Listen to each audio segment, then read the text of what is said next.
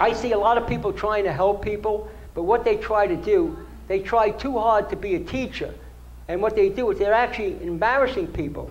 What I find that the best way to do this is that you should be an instrument of his fulfillment. You should support him. You should be a good role model.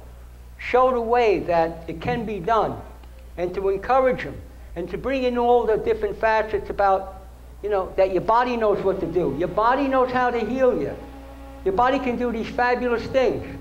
It's programmed, it's a self-regulating, self-healing biological organism. If you have injuries, if you let your body heal, like I've had some bad injuries, where it was told that I need surgery. I didn't have it, my body's actually healed, and is healing from a recent injury.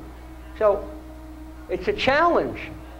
It's a challenge for a person like that, because if he goes and questions his doctor will say, that's quackery. You're on medication for the rest of your life. You have an autoimmune disease. But it will take months. Yeah, absolutely. Now, it's not gonna, that's the problem. Some people think it's gonna happen in a couple of weeks. A man like that, just like Arthur, it took him 10 months. He was lucky, he was very diligent.